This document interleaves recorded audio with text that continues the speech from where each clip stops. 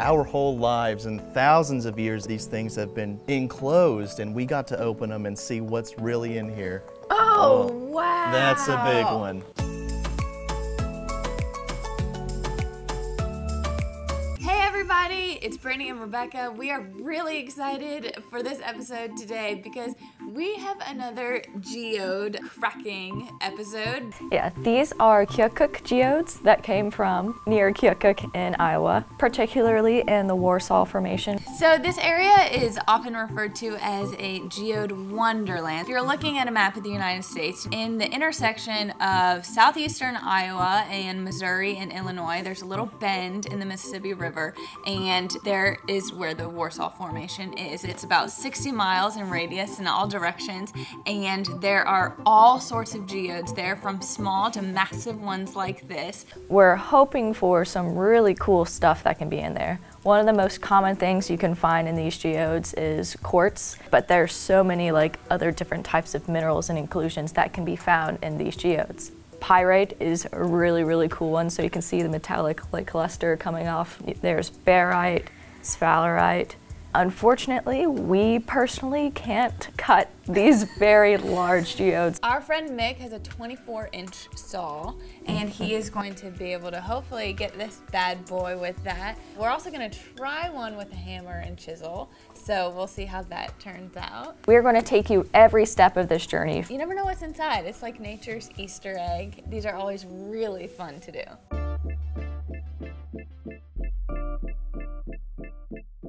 We're here with Mick from ETSU, and we brought him some geodes. Mick, tell us what we got here. Okay, this is a 24-inch diamond blade rock saw. So what we're going to do is we're going to put the geode in the vise. This is on a mobile carriage. And the trick with this is the carriage is driven by the saw itself and will be pushed past this diamond blade. It'll grind through the rock for us and cut the geode in half. I noticed the lids, you got two big lids on these saws. Is that because of the kind of coolant is used? Yeah, we use a kerosene-based oil coolant, which means the blade won't burn up when we're trying to cut through the geodes. It makes a huge cloud when this thing starts running, and so we need to have the lid down, otherwise life will get interesting in here. Cool, I'm excited.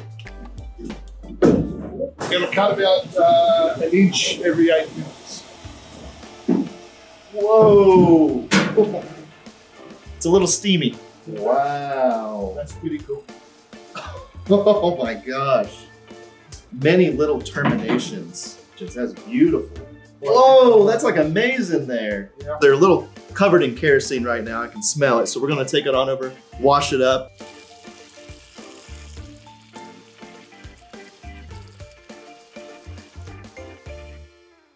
We've got three, I would classify as pretty big geodes here. I cannot wait to dive into these. Absolutely. Well, do you want to do it? You want to pick one? Yes. First of all, such clean cut. Very clean. Oh my gosh, look at that. So beautiful. I think you may have noticed a smell there. I got a big whiff of it. It smells very industrial. The coolant used to cut these geodes, it was kerosene. Oh my goodness, that does not smell very good. We cleaned it with some dish soap, and you don't want to clean too much of the inside there because you don't want those crystals to knock off and fly away. But he got the outside the best he could, but the inside's still a little bit strong. This smell will dissipate over time. All you got to do is just set it in the sunlight. Okay, so we got a lot of colorless quartz there, a lot of iron staining. A lot of iron staining. That orangish color is iron staining. It's actually on the exterior.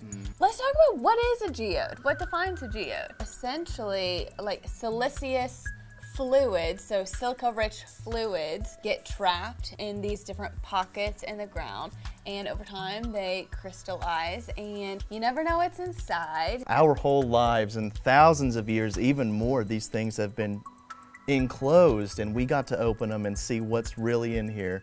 We're the first people ever. Yes. And I just love that. I can barely grasp the concept. Yeah, that is so cool. On this channel before, we've opened up some geodes. A lot of them have been, you know, this like softball kind of size. These are pretty large. Yeah, these are really large. The Keokuk Geodes they're known worldwide for being very impressively large sizes. Let's take a look at this one here. I'll let you hold this one. Oh my gosh. Yeah. Wow, it's so smooth. And like, y'all didn't polish this at all, did you? There was no polishing done. This right here was actually the very end of the cut right here. And this usually happens because the geode kind of cracks under the pressure. It's only being held by this bit of material right here. Yeah. Oh, that's cool. The other thing to notice is sometimes you open up geodes and it's not vacant in the inside. It's just packed, and you don't get that that depth, like that cave.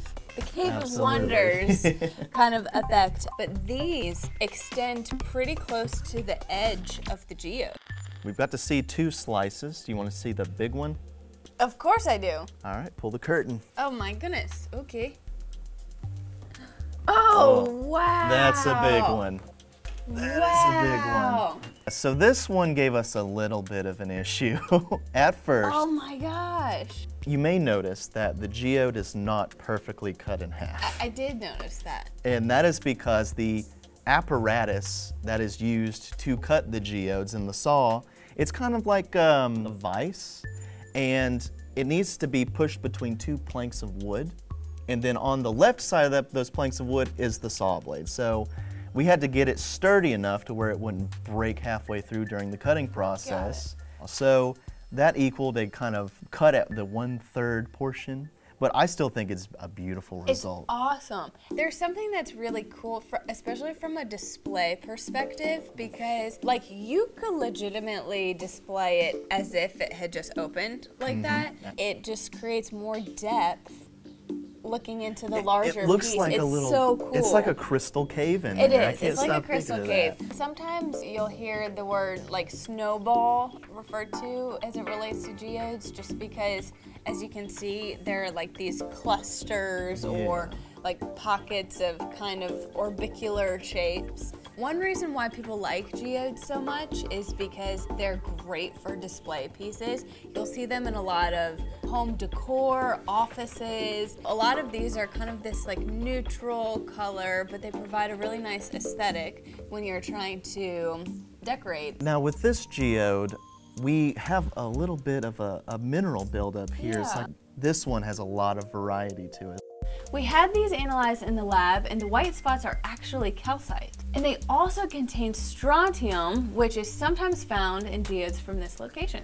So you can get all sorts of shapes and colors and materials. It does tell a story of what maybe was happening while it was forming. Another really cool part about this is you guys could have the opportunity to own one of these geodes. So we're actually gonna put them up for sale on our website. So check out the links in our description and head there, because we have sold geodes before and they sell super quickly. So make sure to go there if you wanna buy one of these. I understand that that's not all. Absolutely, yes. So right here we have 3 giant geodes. Well, we actually purchased 4. And some time ago we tried to saw through one with our own means, and we weren't that successful. So we've got a good starting cut, and I'm actually going to take a chisel with Brittany, and we're going to split it ourselves. I cannot wait to see that.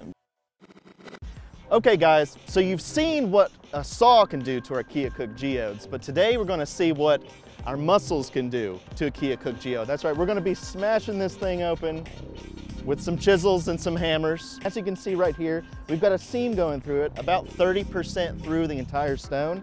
That's from a little while ago. We tried to saw this thing in half, but we just were not successful. So we're gonna finish the job. We're gonna put a sandbag under this to keep it a little more stable. So basically, our plan as of right now, we've got this hatchet, and we're going to set it in this seam right here. Hopefully, we can extend the seam when we add enough pressure. And by pressure, I mean sledgehammer. Hold it as far away as possible. I think this goes without saying. Don't try this at home. Try that again. Missing. I just feel like I need a lot of pressure to get this thing.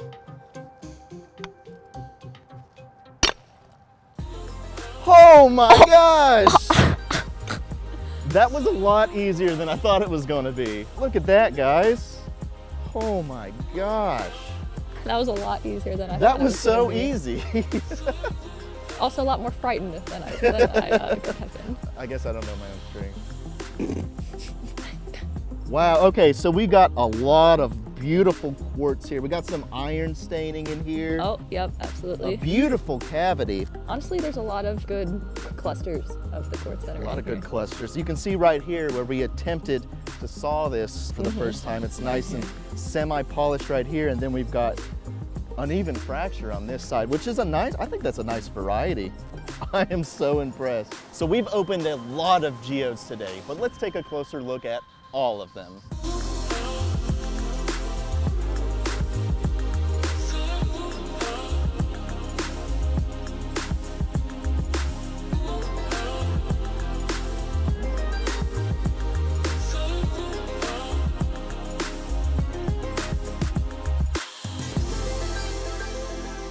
If you want to see more cool geode openings, let us know down in the comments. And if you'd like to see even more gem content, make sure to like, subscribe, and ring that bell so you don't miss out on any of our videos.